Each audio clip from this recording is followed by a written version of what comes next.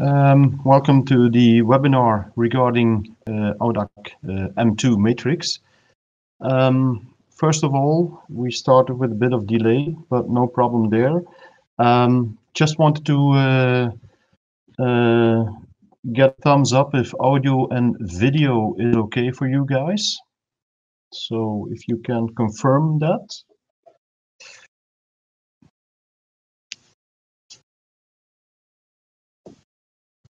Okay, super. Thanks, Sebastian.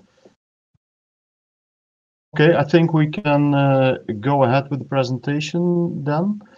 So first of all, welcome to you guys to this webinar where I will try to explain more in depth the functionalities of the M2. We will look at some examples.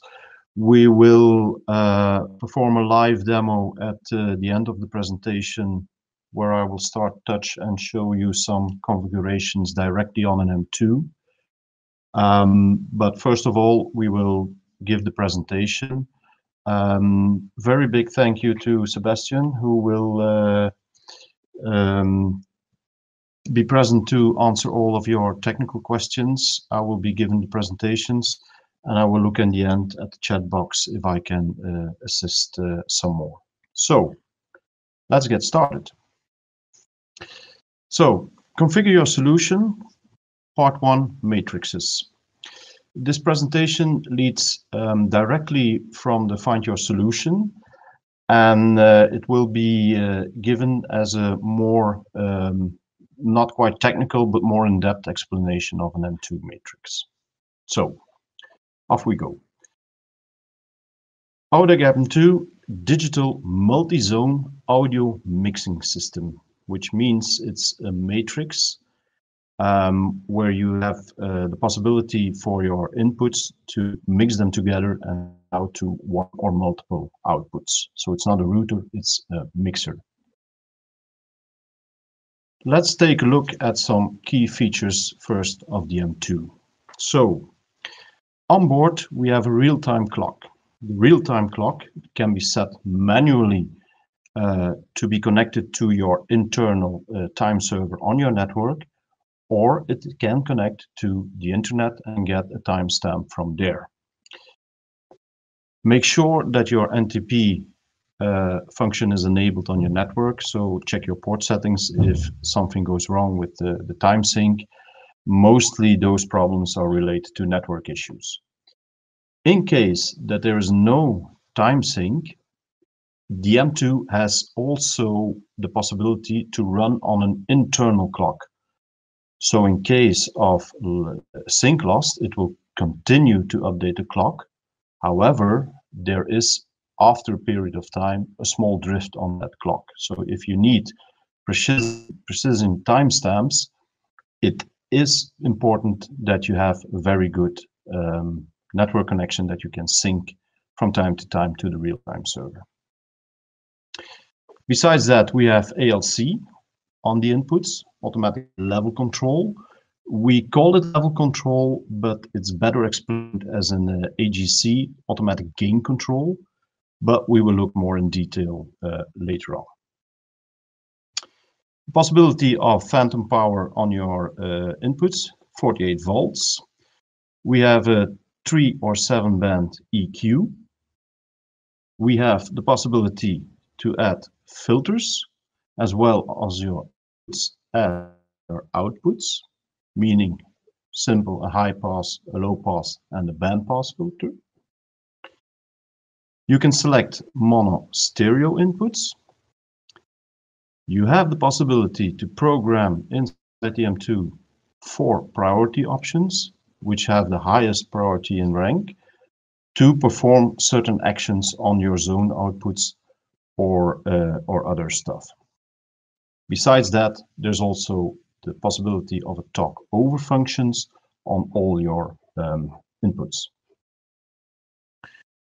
Besides that, on the outputs, it's possible to have multiple outputs linked together.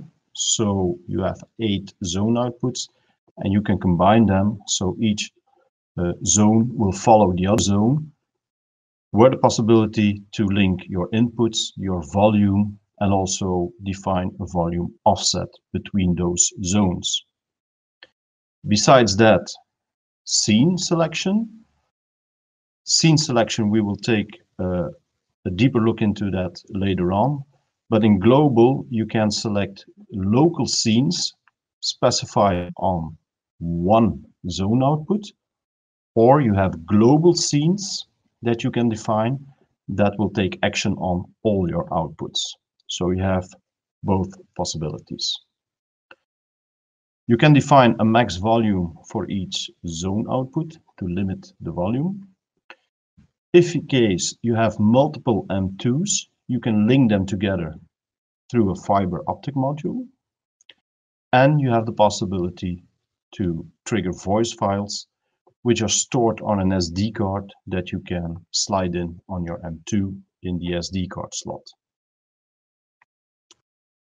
Okay, that were some of the key features of the M2. More in detail regarding the voice file settings, because we get quite a lot of technical questions about it. People who try to trigger a voice file which is not successful. Let's say in 99% of those cases, it is always a problem with the format of your file. So it's very important that you store your message on the SD card in a specific format. Meaning it has to be a WAV file. It has to have a bitrate of 16-bit stereo with a sampling rate of 48 kilohertz. Your file name cannot exceed 8 characters, so limit plus the extension .wav. You should store it on an SD card, SDHC compatible, and it should be formatted in FAT32. Most important is that the files you want to play are stored in the messages folder. So, if you follow that procedure, you will have no problems by triggering a voice file.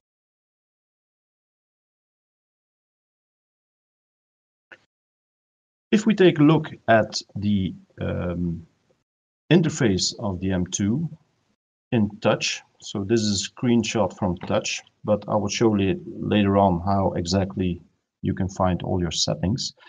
This is your main screen. So in case you are not quite familiar by creating a dashboard, later on when you start touch, this is a standard layout that you can use to control your M2.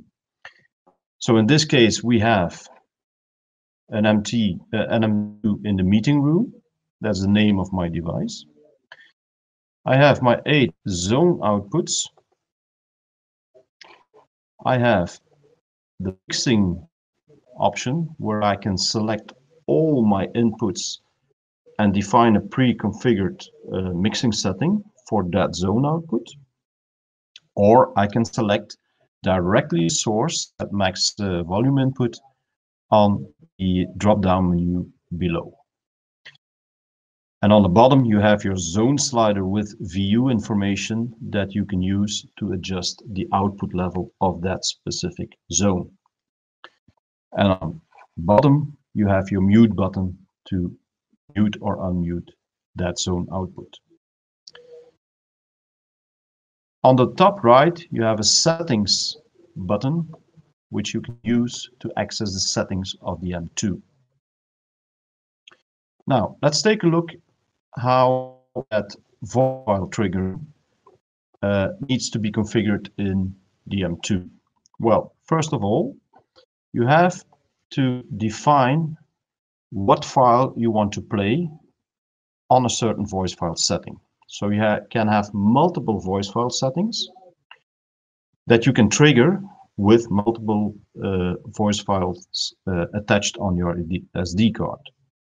You have to specify if you want to use that file and you want to play it. Well, obviously, you need to have a trigger for it. So in this case, you can specify whether it's triggered by a contact, where you can select if one input of the M2 contact is enabled, then that voice file should be played.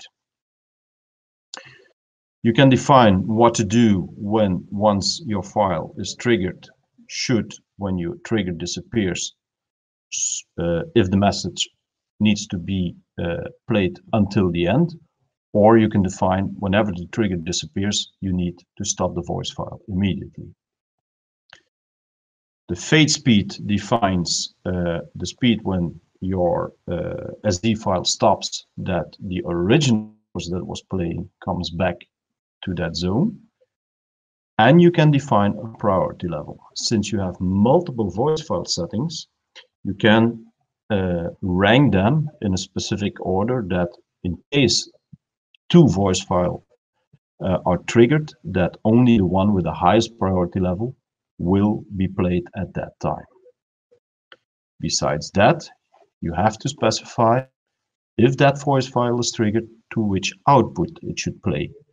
So you can select output 1, 3, 5 when a voice file is, for example, triggered. Voice file triggering. This is very often used when you have pre-stored messages like evacuation or other messages. So again, in this case, I have a 10 Hz WAV file I want to play. So I have selected that one. Sorry. So I have selected that one. I select finish on release, fade speed 1 millisecond, and you specify your zone outputs. I'll show you later on how to do that in AUDAC Touch. Okay. So we have voice files. Besides that, M2 timer settings, where you can let the M2 take some actions on predefined dates or at a specific time, weekly basis, daily basis, you can program them. The action that you can do is change your routing. So you can change your source. You can change the volume. You can either disable or enable the muting of a certain zone. You can set the paging volume. You can switch relay on and off. Remember that the M2 has also relay outputs on the back for each zone. You can switch them on or off. And you can play voice files that are pre-programmed. So remember that you can trigger a voice file by contact, but you can also trigger a voice file by a timed event.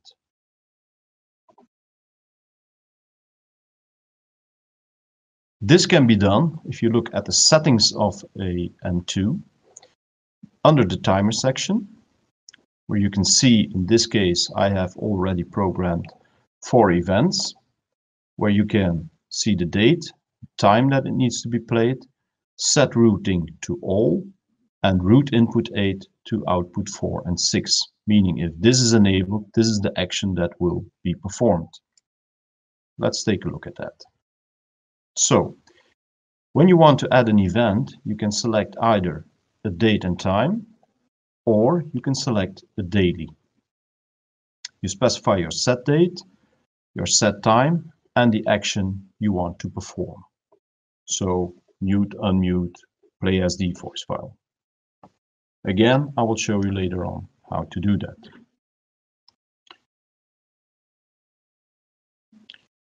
So, voice file triggering, timed events. Other possibility we can do with the M2 is output linking. So remember, the M2 has 8 outputs, but in some cases you want to combine them. Let's take a look at an example, where in this case I have on the schematic shown, I have 2 zones. So I have zone output 1 and I have zone output 2. These are individual meeting rooms or rooms, whatever you like to call it, and they're separated by a sliding wall.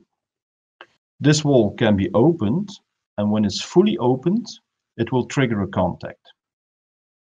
Now, let's assume that in this case, where in output 1 can play one source, in output 2 can play a different source, so they're listening to different inputs. But in some cases, I want to open the wall and I want to make it or create one big zone. That is here shown on the bottom. And each zone has an own wall panel that can be used to change volume, change routing, or other specific programs. Well, in this case, if I want to make one big zone, I would like if somebody changes the volume or changes the input, that everything for those two zones come together.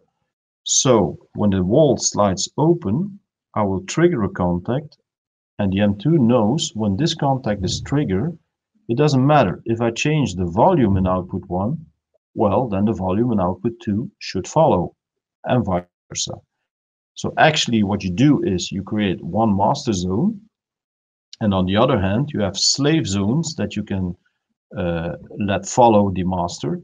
In this case, you change volume, you change routing, everything follows, including your wall panels that will show the same status. So where this on top could be output 1, input 1, output 2, input 2, slide the wall open, contact closed. If I change this wall panel to input 1, then this wall panel on the right will also show input 1. So they follow each other. This is output linking. The way to do that is obviously in your settings of your M2. This is an output setting. So if you take a look at your output settings, you will see for each zone that is selected here. So sub is zone 1, front is zone 2, and so on. You will see for each zone the specific settings you can do, like, for example, talk over, linking, max volume, tone, delay, filter, and wave tune. We will take a look in depth later on, but for now, what we want to do is linking. So I select the zone I want to link, in this case sub. I select the linking button, which is now grayed out, meaning it's not active. I specify on the output linking of the subzone to which input it must be linked, or I specify that the input needs to be linked, that the volume needs to be linked, and to which zone it needs to be linked. In this case, it could be, for example, zone front or right, it doesn't matter. And the trigger you want to use. Either you can have constant linking, where you say, okay, this linking is always on, or you can link by contact. Output linking.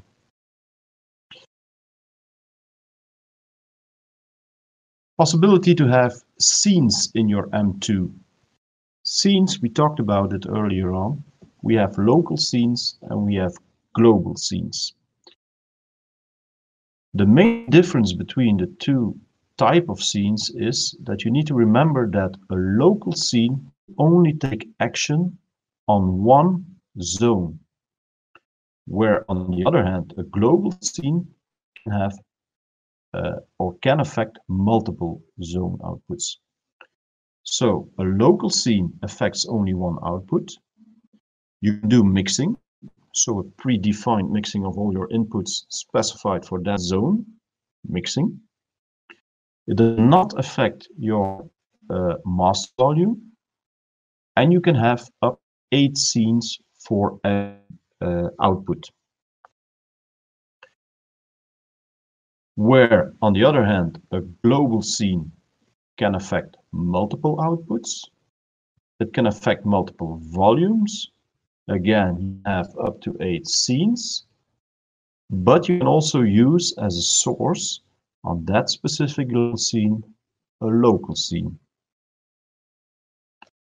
It will all be clear when I show you in real time later on. But for example, global scenes are often used as you say, I have a contact and all zones need to be muted. That would be done on a global scenes, because I can create a global scene where the action is mute everything, every zone, and the trigger will be a contact, for example.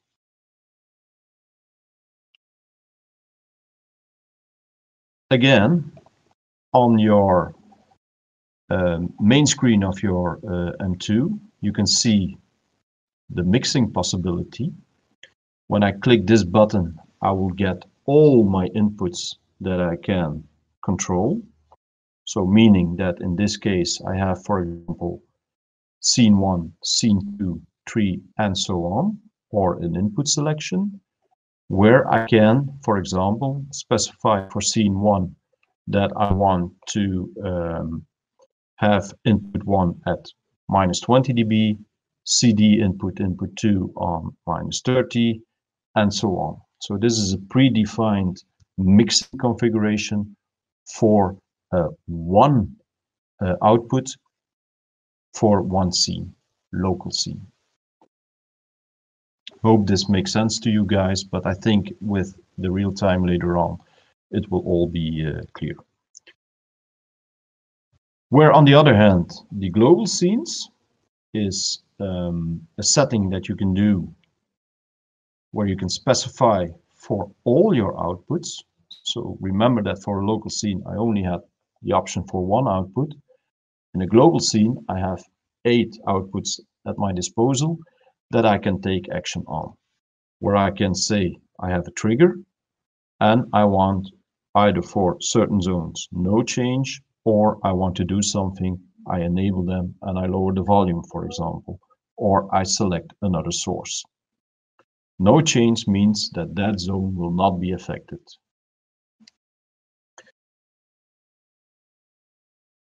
If we take a look at the global scenes, you can see as a trigger I can use either contact triggering, and we added for the global scenes, we added also the possibility to trigger on the flank, not on the flank, but you can specify if the contact is open or is it closed on the same contact. You can take action on that. Because remember, when you trigger a global scene or a local scene, whenever the trigger has appeared, you will go to the status of your local or global scene and you will stay there. So whenever your trigger disappears, you will still have the setting of your scene. So every scene triggering by contact, for example, requires another trigger if you want to go back to the previous state that it came from. That's something to remember. So once a scene is triggered, you will stay in that state. That's why we have the possibility, let's say we trigger on contact 1 when it's on, the trigger comes, you go to your global scene, and when the contact opens, contact 1 off, you can perform another action. In the past that was not possible because you needed another contact to do that triggering. That's why we added the on-off status on your contact triggering. So in this case, we made, for example, output 1 no change, but we enabled them to 0 dB.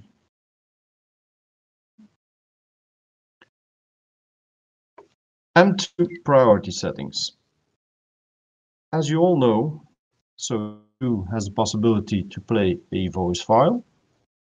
You can add a paging table, like an APM table, or you can define 4 priority options in your M2. The 4 priority options in your M2 have the highest rank. So you need to consider when you have multiple priorities, let's say you have a voice file you want to play, and you have an APM table, and you have these settings in your M2 enabled, that means that the voice file will always have the lowest priority. So if you play a voice file in a certain zone, and you have an APM paging table that wants to page that zone at the same time, that the SD file will be interrupted. and your APM table will take over. On the other hand, if the priority ranking in your M2 is also defined and tries to do something on that zone, then it will override the APM table. So priority 1 top, then priority 2, 3 and 4, then the paging tables, and then you have your voice file on your SD cards in ranking of priority. To enable the priorities in the M2 web interface, not web interface, in touch, you can select on the system, on the settings, priorities, where you see your 4 priorities. In this case, nothing is enabled. You select one, for example, you enable it, you specify your trigger, you specify the input that it needs to follow with your hold time and your fade speed, and you specify the zones that needs to be affected. Remember that an M2 can not only be triggered by contact, but can also use a source as a trigger. So let's say I have on input 3 an FMP40 module that gives the audio, an evacuation message, and I want to use that as a trigger. I can specify by trigger, for example, input 3 or input 4. You can specify the level that it needs to reach before the trigger becomes active, and you can use it to perform action. Okay, so we have multiple M2s. I want to connect them. In that case, you need an optional OPT2 module, which is the fiber module, and you can link multiple M2s together. There is a limitation, however, if you reach the limitation, you will probably have a very, very big installation. So there are limits, but in practice, you will not encounter them. So there's sufficient room to add multiple M2s. The M2, if it sends out the fiber link, you have to connect them, and you have to remember that the link needs to be closed. So you have to go from one M2 with your link out to the next one, but you also have to come back. Fiber optic cable is multi-mode, and you can send and receive 8 stereo channels from one M2 to another. In case you have a third one, you can send again 8 fiber channels to the third one, but you can only send 8 in total. You can go up to 1 kilometer from point to point. And in this case, you can send over fiber practically every input you have. Not only the 8 balanced inputs, but also, for example, wall panel inputs. You can also send them over fiber. I will show you an example later on. Now, to understand how inside all the audio is processed and sent over fiber and priorities and everything, let's take a look at the inside of the M2. So, in this case, I have 3 M2s linked together by fiber. This is inside the M2, where you can see fiber in, fiber out. This is your main DSP and FPGA processing, where you have your tone, volume, delay, your communication and control, and the matrix volume for each zone. As you can clearly see, whatever comes in through fiber is first sent through your DSP and FPGA, processed, it comes back to the fiber module and can be sent out. So that means that if let's say I have input 1 to 8 coming in from another M2, I can use it as a source. And on the other hand, I can, for example, put new fiber channels from the second M2 on the fiber to the third one. So let's say here, this M2 puts on the fiber the 8 balance inputs. This M2 receives them. It listens, or it uses only the 4 first one. On the other hand, this M2 can put 4 PI wall panel audio inputs on the fiber channel. So this last M2 actually receives the first balance one of the first M2 and the 4 wall panel inputs from the second M2. So you can do whatever you like. Remember that we talked about up to 1 kilometer point to point, meaning that the distance between this M2 and the second one can be 1,000 meters. The second one, third one again, but we need to come back from the third M2 to the first one, meaning that this loop cannot exceed 1,000 meters. Because you need to have a section between the two, depending on how your devices are set up in the field. Remember, max 1,000 meters. In the AUDAC interface touch, you can see the fiber section in the settings menu where you can specify for the 8 fiber channels what you would like to send out. Remember, if you use paging and you want to page over fiber, which is possible, one M2 with an APM table connected, which I can use to page to a second M2, which is located in another plant. I need to send it over fiber. That is always be done over fiber channel 1. So remember, if you use paging, keep fiber channel 1 free. Do not put any other source on it because it will give a conflict with your paging setting.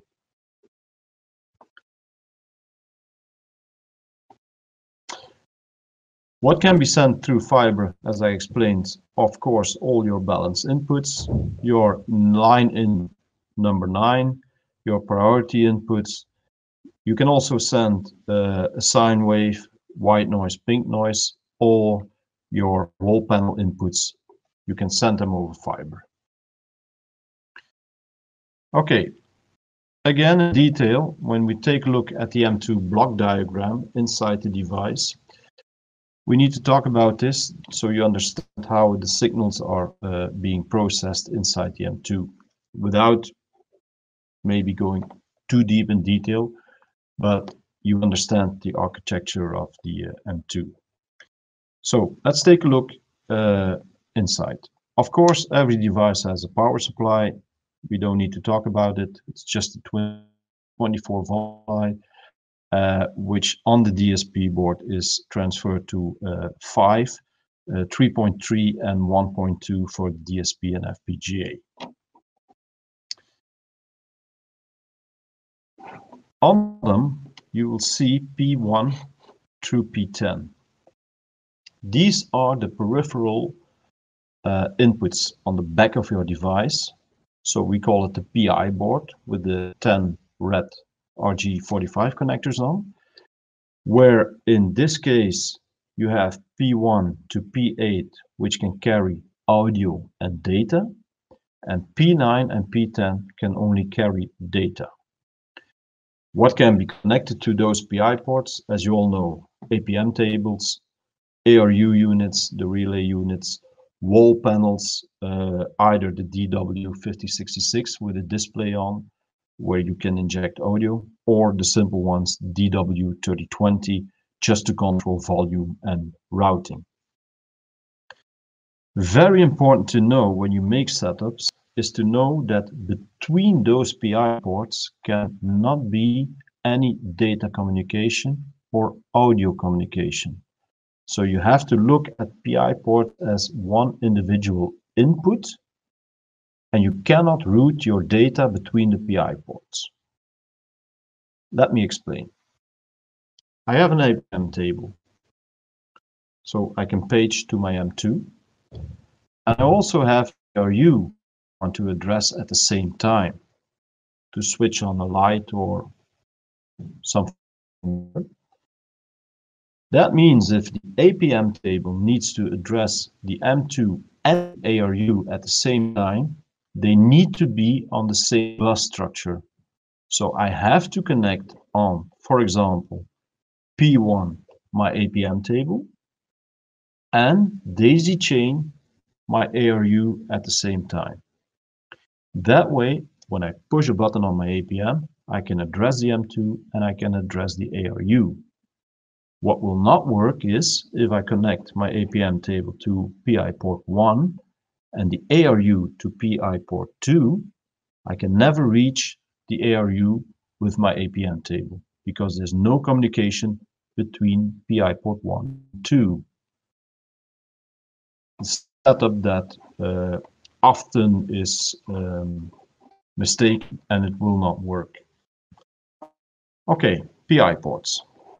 On the PI port comes out the 24 volt to supply your peripherals. You have RS485 data and you have your audio.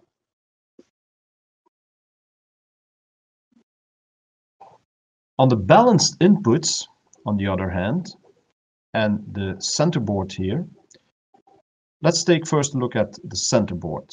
As you can see on the M2 at the back, we had the fiber input. We have also the priority contacts inputs.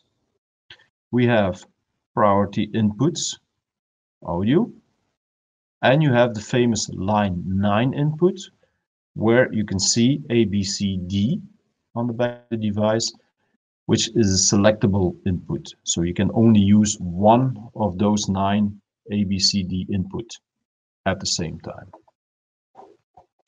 These are injected into the DSP board for processing. On the other hand, you also have the output section here, the relay section. For each output, you can trigger a relay. Also here on this case, the priority inputs are isolated from the M2 by an isolation transformer. For the balanced inputs, slightly different.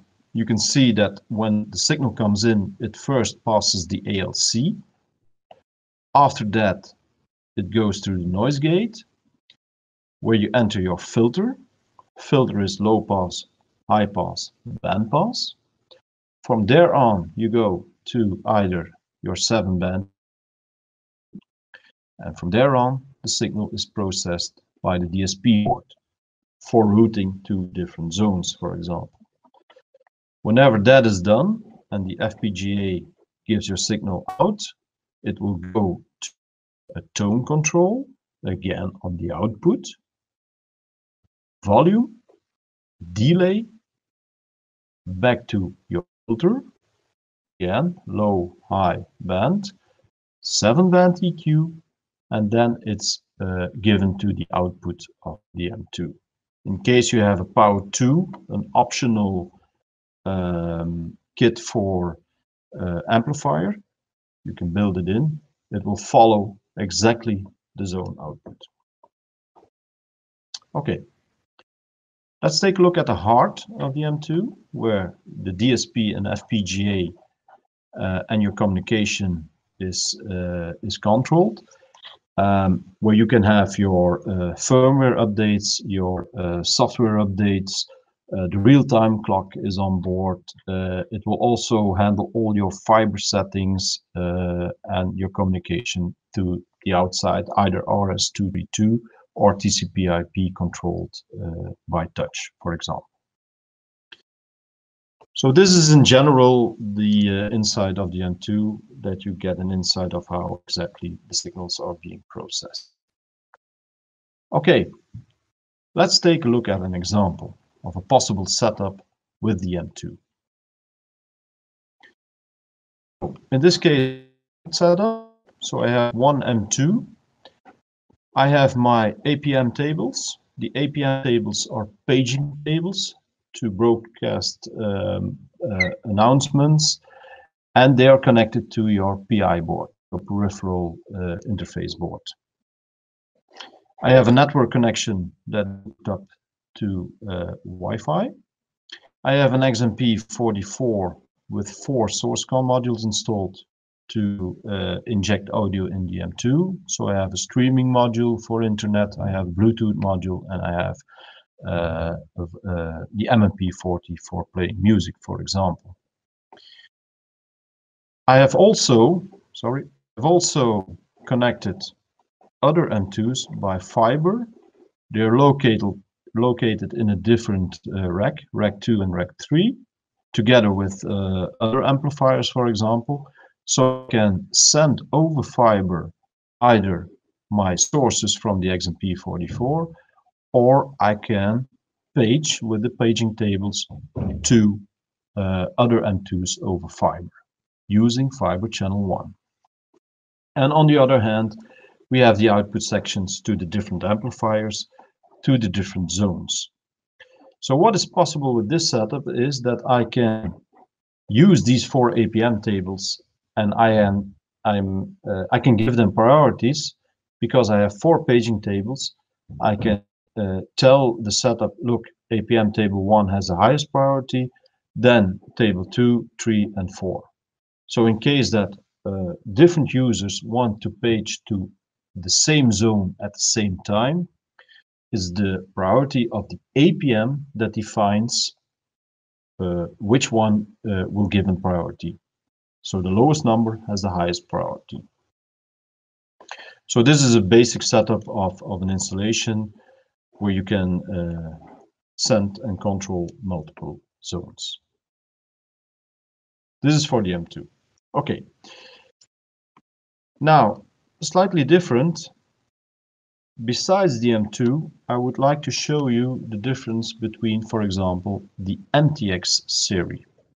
The MTX series, where in contradiction to the M2, where your signal analog comes in the M2 and is processed fully digital inside until it's sent out to your zone output, is the MTX actually an analog device. Also, for example, the differences in this case, it also has priority inputs, but only on the 2 first microphone inputs. You have 15-volt phantom power. You can select a 3-band EQ on your mic inputs, a 2-band EQ on the outputs. You can use it as a mono or stereo setup on your outputs. It has a 24-volt backup possibility, and it has a mute contact. Let's take a look at the rear panel. So I have again, my wall panel inputs where I can hook up my peripherals. I have the paging port for either an MPX table or an APM table. Both can be used on the MTX.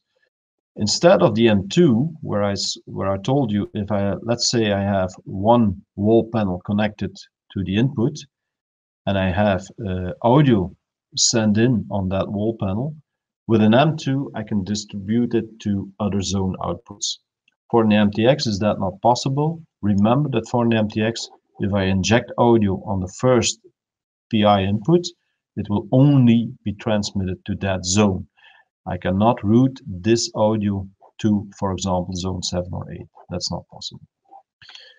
But it has, of course, control RS-232. It has a TCP/IP connection for your internet connection. In control with touch, you have your paging port for the APM table or the MPX table. You have 4 analog line inputs with the gain controls, and you have 2 microphone inputs that you can use as priorities with their tone control, phantom power, and gain control. They can also be used as a line input with a fully gain closed. When you look at the block diagram of the MTX, it's slightly different. So as I told, all the inputs can be routed to all the zone outputs, but only the peripherals that you hook it up are controlled only for that zone. So if I hook up a WLI or an MWX65 wall panel and I inject audio, that will only be routed to that zone output. Paging can be done in multiple zones, controlled by TCP/IP, RS-232 or RS-485. On the end, at the zone output, you have your tone control and volume control. That in combination with your web server CPU and front panel controls. Where an M2 is fully controlled by touch, so in theory you do not have access to a front control on the M2 unless you build in an M2 DIS, which is a screen display that you can use to control. Is the MTX gives you the possibility to control it by front. If we take a look at the setup for an MTX, which is slightly different of course, you can use again an XMP44. I have 4 zones, so I can send them to 2 amplifiers that control each, in this case 2 zones and 1 zone diner area upper floor. I have 2 wall panels connected to the PI ports, where I can inject line or microphone audio. I can send it to the MTX48, and these 2 will only give an audio to that zone they're connected to. So this is a very basic setup.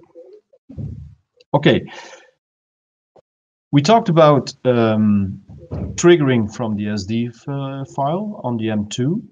Well, is that the only possibility that you can use to play Messenger or whatever? No.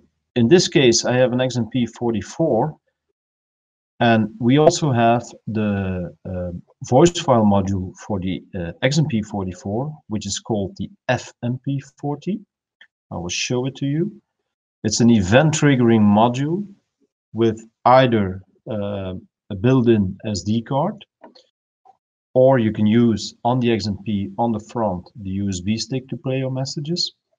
So it's event triggering that can either be done by contact triggering. As you can see, I have 15 input connections, 1 ground and 15 contacts that can either be defined as normal open or normal closed contacts, and you can use them to trigger the FMP40 to play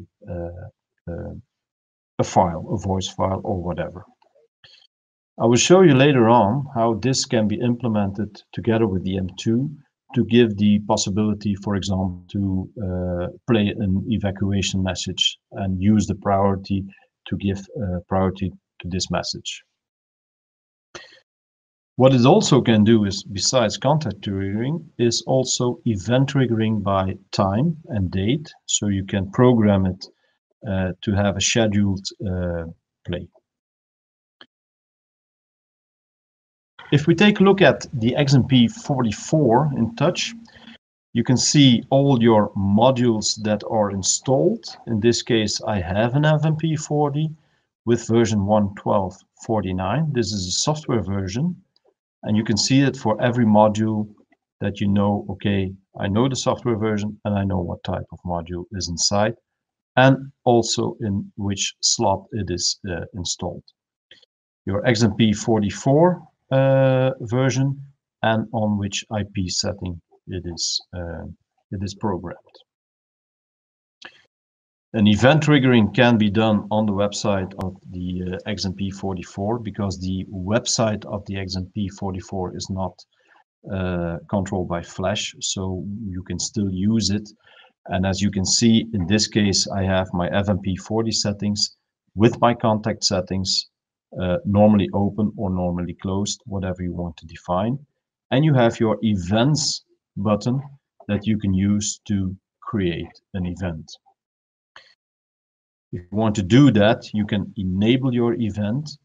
You can specify the file that it needs to play. If it's contact triggered, and in this case, maybe timed triggered, so the timer is on, with a certain priority level and the play mode you want to do. So you can either repeat your file continuously, or you can play messages in a folder randomly. You can do whatever you like. So if I want to create one, I enable my event, I select either the SD card or the USB slot on front of the XMP44 with my messages stored. Again, very important, in this case for an FMP40, you can use either MP3 or WAV files. They need to be stored in the messages folder also, but in contradiction with the M2, you can play MP3s. So it's slightly different, easier. Okay, so in this case, enable event, storage on my SD card. I want to play Gong 1 MP3, triggered by contact 1, also by timer, priority level 1, and I want to select my play mode, repeat folder while trigger is active. So as long as the trigger is present, it will repeat the entire folder until the trigger is deactivated. Okay, let's take a look at our matrix systems back again with the extra possibilities. What can we connect to them? Where do we need to pay attention to regarding wiring? Very interesting what we're going to show you now. So let's take first a look at the device. What is compatible with what? So we all know our matrix is digital M2 R2. We have our analog matrix MTX. We have the AMP523. We have the APG20 amplifiers, the LX523, the ARU, the relay module, and we have the AMP20.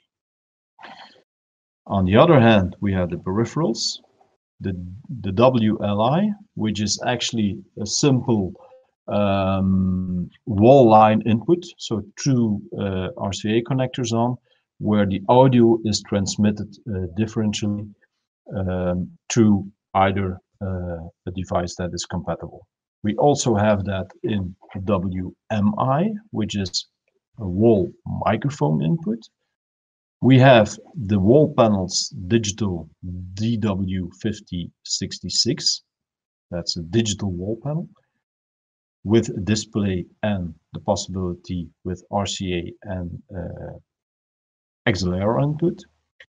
We have the DW30204020, which is only a small device to change routing and volume. We have the MWX65, which is the wall panel analog for the MTX. Then you have the small wall panel to change volume and routing, the MWX45 for the MTX. We have our APM tables, paging tables. We have a WP523, which is actually the same as an MWX65, except there's no display. It's only an analog volume control. We have the paging tables for the MTX, which is the MPX4888, and we have our relay modules, the ARU2 series.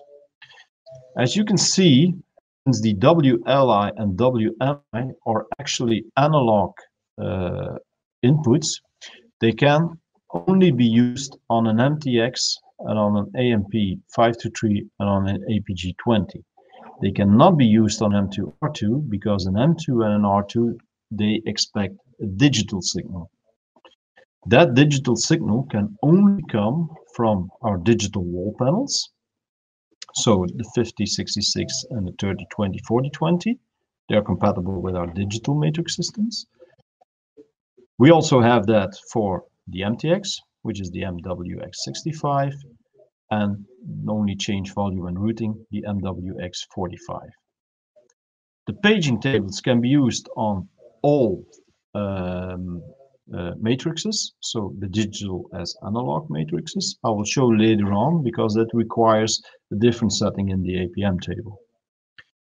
Then we have the WP523, so simple wall panel to control an LX523, and of course your paging tables which are designed for the MTX can only be used on the MTX. It's the MPX4888. The ARU tables can be used on all our matrices. Okay, let's take a look at the wall panel functionality. So we talked about the DW5066 for the digital matrices, the DW30 and 4020, which only volume and routing, and we have the analog ones MWX45 and 65. So multi-zone only possible with your digital wall panel for the M2R2, meaning that in this wall panel I can select the output I want to control, and I can inject my audio and use it for all my zone outputs. Where on the other hand, it can also be used as a single zone, obviously.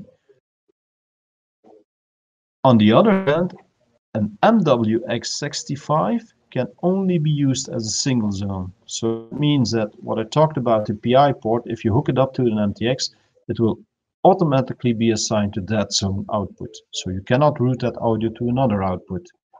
Important to remember. Of course, the digital wall panel and the analog wall panel, they have audio inputs. They can be used as an audio output also, an input selection you can have on all your devices. Cascadable only possible for the devices that carry only data, no audio. That's the reason why you cannot hook multiple wall panels on the same PI port, because you will get a conflict on your audio bus. You can't do that. And on the 5066 digital wall panel, you can add a custom logo. Now, let's take a look at one. So in this case, I have the 5066. As you know, line in, microphone in. These two are locally mixed and transmitted over the bus to the digital matrix as a digital signal. If you take a look at the MWX65, it will look exactly the same, but it's analog audio. So you can't use them on an M2, for example. Interesting in the DW5066 is that although the RCA input and the XLR input are actually used as an input with their individual gain controls, you can still use a 5066 as an audio output. So you can use either the RCA or the XLR as an audio out. Let's say you want to do monitoring or you want to add an extra zone output, you can use a wall panel for that. Although this requires a hardware modification inside the wall panel, which is fairly easy to do. I'll show you. Let's say I have a setup with M2 matrix. Think of it as some bar or restaurant. Forget about the wall panel for this time. So I have two sources. I have multiple. We forget the last one. We'll talk about this one later. So the standard setup will be during winter and during other periods of the year. I have an M2, two sources, two XMP44s, and two amplifiers where I play music inside my bar. Now, summertime comes and I want to add an extra zone output for the exterior where I can put another amplifier, for example. I have another XMP, but I cannot get the audio from the matrix to that amplifier due to whatever restriction I have. There's no cable, whatever, but I do have a wall panel installed. In this case, I can program the wall panel as an audio out, and I can use that audio out to route it to this amplifier, and it will follow a certain zone of the M2. I have a schematic of the PCB. If this goes too deep in detail, don't worry, because it is used from time to time, and you have to think of it as some backup that you can use to make this configuration. It's fairly easy to do it. As you can see here, the two connections are actually the connections of the line input and the XLR input. So if you disassemble the wall panel, you will see that there are two wires coming from the RCA and the XLR. So they are signal wires, and they're plugged in at two connectors on your wall panel. Now, if you want to use one of these as an output, on the other side of your PCB, here you have a connector which is line out, and you can disconnect the connector here and plug it in the audio out. And that way you have created an extra output on your wall panel. Now, this hardware modification is permanent, so it's something that you need to do. And you have to specify in your matrix that your wall panel is following a certain zone output. And the way to do that is, in Touch, you can go to your output settings. Of course, you have your 8 outputs, but you have also your wall panel outs. And if you go to your wall panel outputs, you will see you have the same linking symbol as we talked about earlier on. And I can select here on your wall panel out 1, for example, the linking, where I can specify that it needs to link the input and the volume to a certain zone. It can be either triggered or it is a permanent constant link that is always on. And you can specify a volume offset. So in this case, I have linked my input and my volume. I've linked it to output 4 with a trigger that is always on.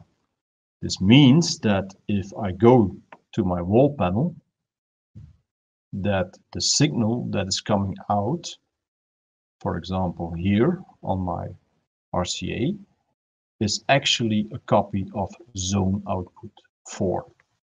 Not sure if that makes sense to you guys, but that is the idea behind it as a possible backup for an extra zone output.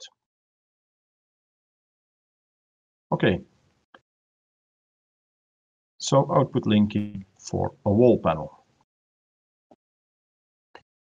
APM series paging microphones. We need to talk about that also because, as I told earlier, depending on the system that you use, we have digital matrices and we have an analog matrix or an ARU. If you have an APM table that you want to use, you need to specify in what mode to operate. And you do that by selecting jumpers, where you can see that analog paging or digital paging can be set up. So if the jumpers are located here, you're in analog paging mode. If you put them on G1, G2, you're in digital. So the audio that comes out on the bus from the APM can either be analog or it can be digital, depending on the setup you make. Bus termination, you can select by another jumper. More about that in a minute. So, if you want to use analog mode, you can control the audio. You can send it either to an ARU or to an MTX. You can use plain Cat5 cable or better, and you can go to 600 meter if you use an external power supply. Standard testing inside is done by 300 meter Cat cabling. We guarantee that is fully operational without the need of an extra power supply. If you go digital on an APM table, that means that the audio is transmitted in digital mode at a higher speed than your data transfer. So for an R2M2 possible, but you need Cat6 cabling or better, and you can go up to 300 meter with an extra power supply. So the difference, a lot of questions are, what is the maximum distance I can cover in a setup that I make APM and a matrix? It depends, but these are the values that you can rely on. So analog mode 600 meters, digital 300 meters. The reason that digital can only go up to 300 meters is due to the fact that transmission speed of your audio is much higher in digital mode, of course, as an analog or as high differential audio that's sent out analog. Now, for the need of the external power supply, again, if you use CAT cabling, you go 300 meter wide, you can, it's very easy to understand that an APM table 101 with one button and one LED consumes less power than an APM table with 16 buttons, because this will draw more current and of course will have a higher loss of voltage over the cable. So there's no standard guide that we can give you the distance that you can cover. In some cases, people ask us, okay, you specify 300 meters, will 400 meter work? It depends on your setup. If you have one APM table 101 at the end, I assume it will work. If you have on your bus like 4 or 5 APM 116 tables at the end, it will not work. So the power loss is too big and it will create all kind of uncertainties on the bus. Also to remember is when you make a setup like this is that when you hook it up, you will always have to make sure to avoid any store structure, meaning you leave the M2 with your CAT cabling, you come to your first APM table, you put an intersection there to go to a second APM table. Well, keep the distance between the tables at the intersection as short as possible to avoid bus bouncing. Bus bouncing be avoided by creating power structure, and on the other hand by carefully placing your wires and thinking about keeping the cables at the intersection as short as possible.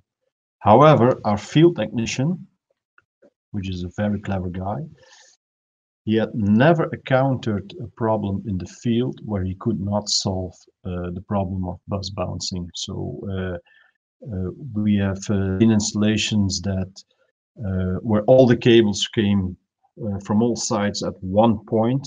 So there was a lot of bus bouncing, but by adding extra power supplies, by adding multiple ARG connection blocks with bus station, he could always solve the problem.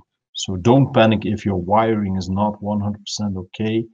There are always possibilities to solve that one. Now, if you need to go digitally further, you will need, or you can use, a repeater to extend your range. Without a repeater, it's 300 meter max, due to the fact that your audio is transmitted digitally. Okay. Inside an APM table, we can use the APM table to upload messages.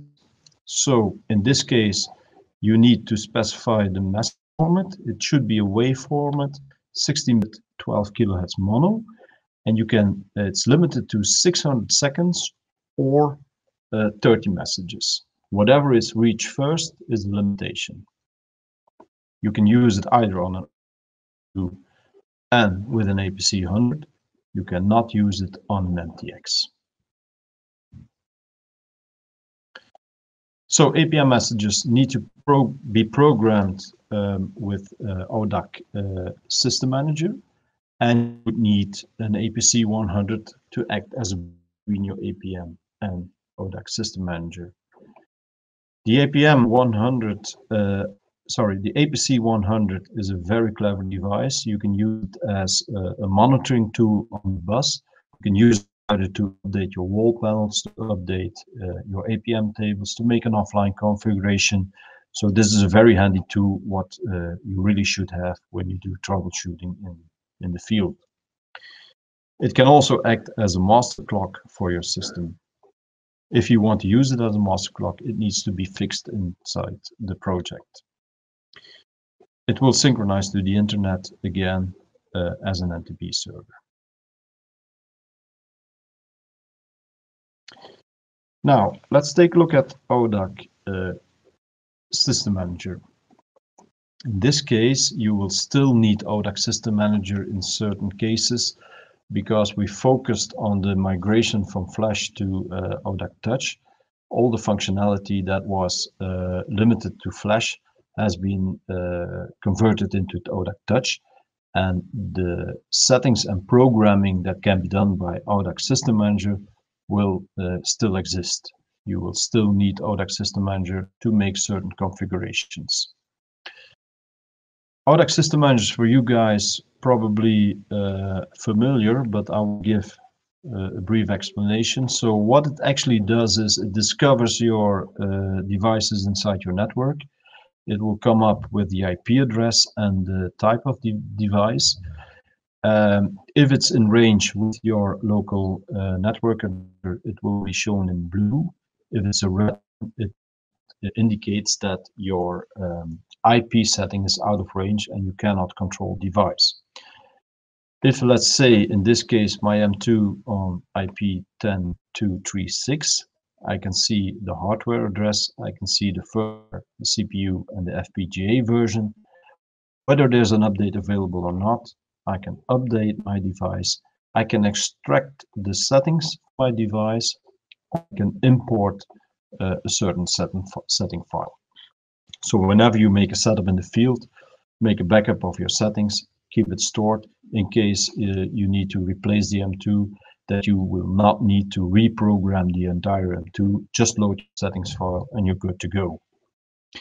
On the right, you can see we have other firmware versions available for your device, for example, M2, R2, MTX, as well as for your wall panels, the XMP44 and its modules. They're all located in System Manager. You can also use it to discover your peripherals and program, let's say, for example, an APM table that is discovered. An APM table that is discovered can easily be configured by System Manager. If you take a look at the configuration of an APM table, on the top you see your connected devices. That means if it's inside your installation, you can immediately see all the devices that are at that point connected to the bus. In this case, M001 and R001. If you need to add a device which is not in your configuration, but you still want to use it to program your APM, you can add a not connected device. Let's say I want to also add an ARU. You can specify it here. Important to know, like when we talked about the connections on the PI board, where I explained to you that there's no communication between the PI ports independently, that's very important that you need to specify your APM table to what port it is connected to. In this case, it's PI port 1. If I do not do that, the audio will not be transmitted to the appropriate zone setting. Specify your priority for the APM table in case you have multiple.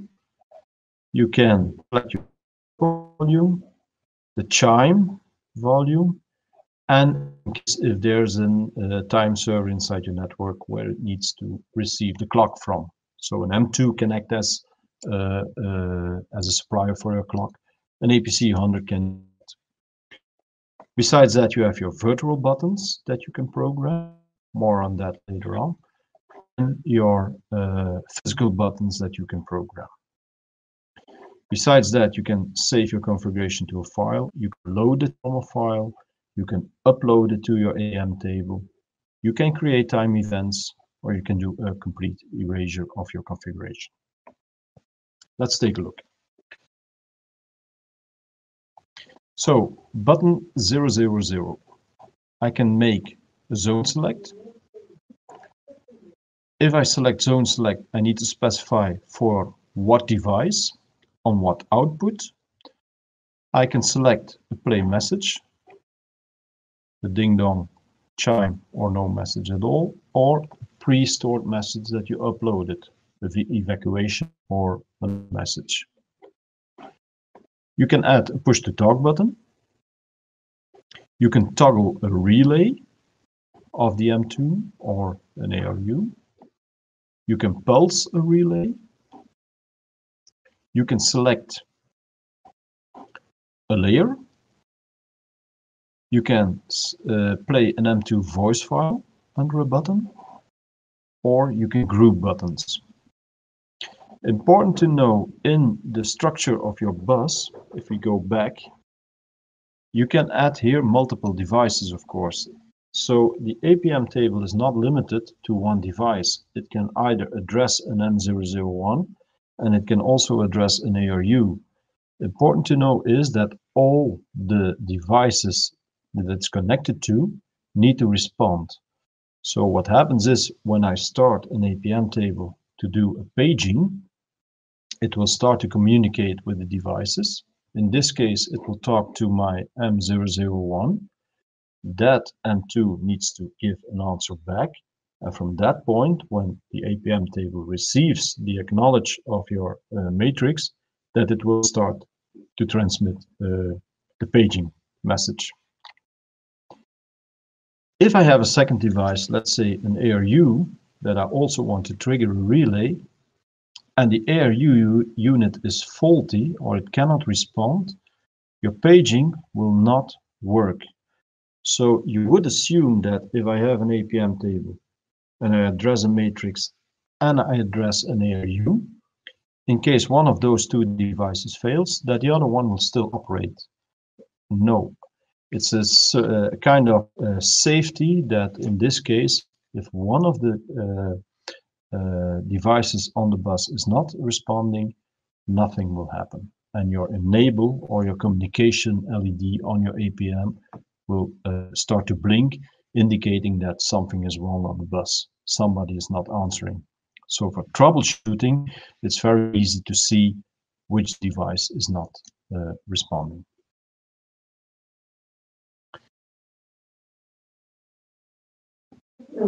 If you take a look at, for example, in this case, a zone message I want to play, in this case, play message. So I configured my button 00 as a zone select, button 1 as a play message. What I can do now is add a virtual button to that specific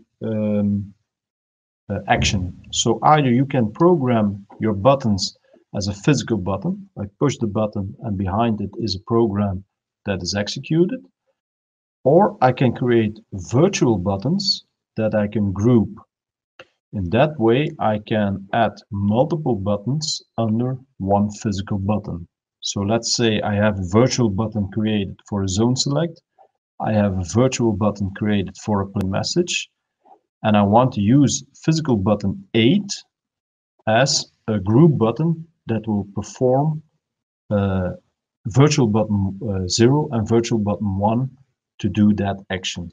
In that way, I can group my buttons as button number 0 as a zone select, virtual button as a play message. They are programmed under button number 8. When I push button number 8, those two actions are executed. Okay. Besides that, as I told you, you can also use an APM table as a device to play messages at a certain time. Let's say I have an information message stored in the APM and I want to play it at a certain time. I can use timed events on my APM table to configure them.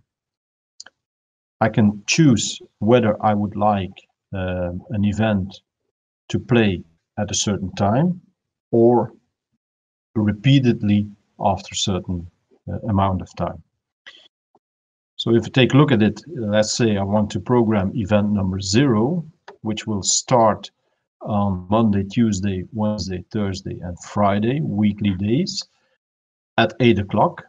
And I want to repeat it every 60 minutes, again on those days, until 12 o'clock. And I want to trigger the virtual button 0 and virtual button number 1. Of course, if you use the event to do those actions on the APM table, it needs to be virtual buttons, because an event cannot trigger a physical button. That's why you need to create the virtual buttons. But you can practically put everything under a virtual button. Second possibility in this case is I specify a certain date that it needs to start and an end date, and again every interval of 60 minutes the message needs to be played. So I do a zone select and I play a message. Remember that playing a message as the first button will not work, because first you need to do a zone select. Your matrix needs to know to what zone your message needs to go. So if I select only virtual button 0, 1 to play the message, and I do not specify a zone select, it will not work. So nothing will happen. So first of all, make a zone selection to, for example, output 1. I want to play that message. So that's important to know that it will work at that point. So an APC 100 can be used as a bridge between your APM table in AUDAC System Manager to do the full configuration of your APM table, but it can also be used as a bridge between an IP command through an RS serial 232 command. Let's say I have an amplifier, an SMQ or a PMQ, and I want to control it by serial command. By touch, I would need an APC 100 to make the bridge between the TCP command and my serial command. On the other hand, you can use it as a tool to program your APM, or to use it as a clock for timed events. So that's where the APC 100 comes in. It can do a lot more than that. You can also use it as a monitoring tool when you use Doglight, for example. You can see what's happening on the bus, all the commands. So it's actually also a listening tool for your RS485 bus. Okay, besides that, in System Manager, where you have your configuration, your update files, to scan your devices in your network, it also has the Wave Dynamics configurator on board. I will go briefly into that. It gives you the possibility to, for example, select your device amplifier, let's say a PMQ 600, and you know you have on your PMQ certain filters enabled. And this is a flat filter, so nothing is programmed. But I can, for example, select a speaker file like the ATEO6 that I can load into, let's say, channel 1 my amplifier, and I do that, it will give me the setting for an ATEO6 on channel 1 on my PMQ 600.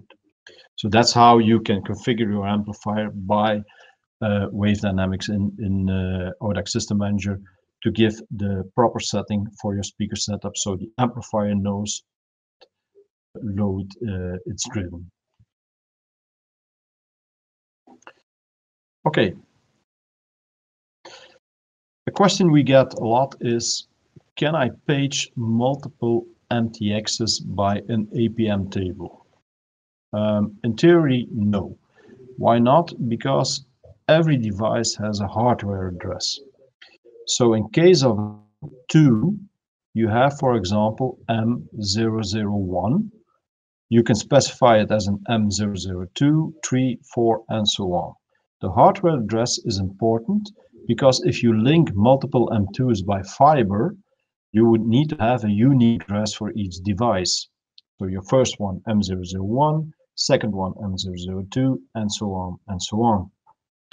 However, for the MTX, it's not possible. The MTX has always hardware address X001.